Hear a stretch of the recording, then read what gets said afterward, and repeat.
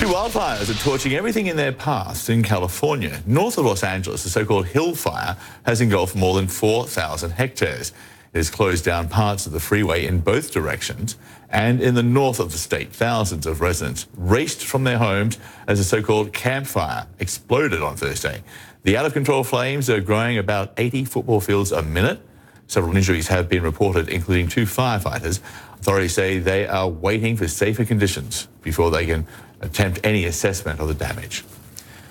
Charles Camburian was working in Chico, California when the flames started engulfing his hometown in Paradise, about 14 miles away. He joins us now on the line. So, Charles, you and pretty much everyone else from the town of Paradise have been evacuated, and you're staying with friends there in Chico, which, do you have any idea at this point how long it'll be before you're allowed back into that fire zone? Do you know at this point if you're still at a house? That's a great question. Thanks for having me on, John. It's really up in the air right now because all the reports I'm reading online are saying that Paradise has been wiped out and destroyed. So I see certain pictures of like popular landmarks like, the McDonald's or something like that, and it's just flattened. So when we talk about the entire place is just no longer there, like how many people, what was the population of Paradise? Population of Paradise is about 27,000, and there's also Magalia, which is really close to the city. They most likely they evacuated as well. Maybe another 5,000 to 10,000 people, and it's kind of hard to leave Paradise because there's only 3 roads in, and 2 of the 3 were already shut down. So you're trying to siphon thousands of people into one road. It's really a mess. Because we're looking at some of the images which you recorded of the evacuation, and the officials themselves actually said getting out of Paradise was quite difficult, and your wife in particular had a fairly harrowing experience, right?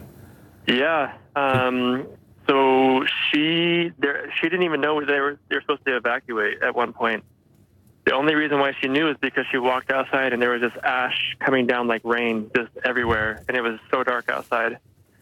So she gathered up the kids and got some of our valuables, left, and she mentioned that the road that she tried to get out of, it was just a wall of flames. There was no way she was getting through there.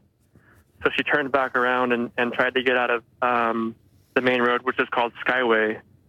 And she said that the trees were just up in flames. There was flames hitting the windshield as she was leaving. It was a horrible experience for my son and for my kids and everything.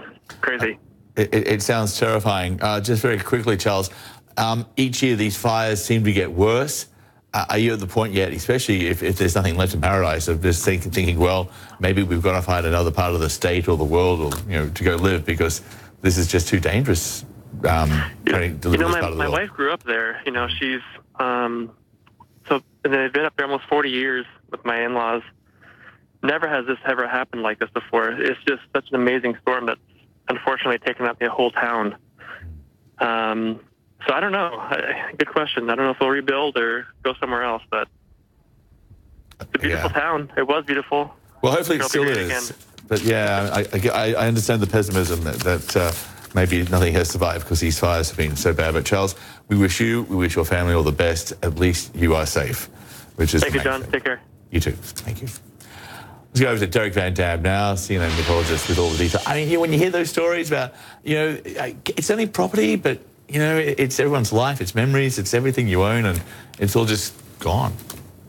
Yeah, it's heart-wrenching to hear some of the stories. In fact, one story that I read online was about a woman and her family evacuating the campfire region in Paradise and hearing propane tanks just exploding in the background as she was trying to evacuate her family.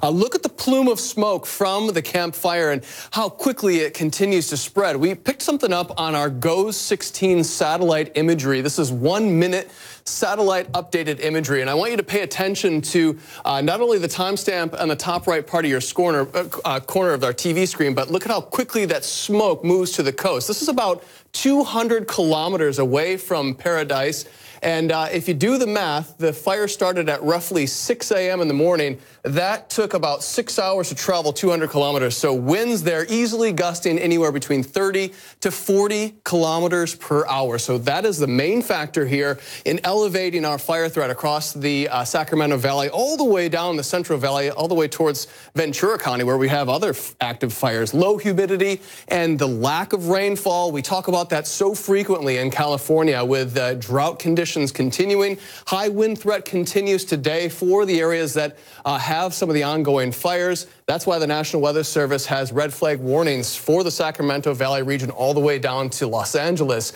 Now, the campfire was spreading so quickly, it was equivalent to spreading an entire football field or consuming an entire football field every second. I mean, that is massive, rapid growth of a fire. And firefighters were doing their absolute best to extinguish the flames, including several tanker Boeing 747s, which you can actually see some of the flight paths in and around the Paradise region trying to douse the flames. This is one of those 747s putting flame retardant on the Hill Fire in Ventura County. That's the other fire that we're actually monitoring. That one's still over 4,000 hectares. So the fire threat continues. We know that. But these are two definitely serious fires that we're going to monitor for the next days ahead. John. Derek, thank you. You mentioned that fire in Ventura County. Let's go take a look at that now live. The time in Los Angeles is 9:40 in the evening, and you can see these flames are just terrifyingly spectacular. This is what's known as the Woolsey fire. It's one of the many fires which the crews there have been battling and will be battling by the looks of things throughout the night.